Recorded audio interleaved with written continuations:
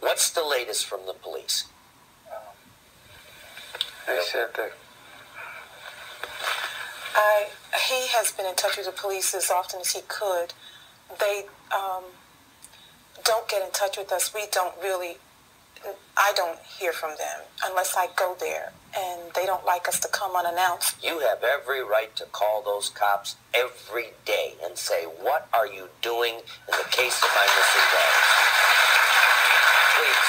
And if a detective won't talk to you, then ask for his boss, ask for a colonel, ask for a captain. And I'll give you one last piece of advice. The best way to get a missing child back is to do what you're doing now. Keep talking about it, show the pictures, talk to anybody that you can.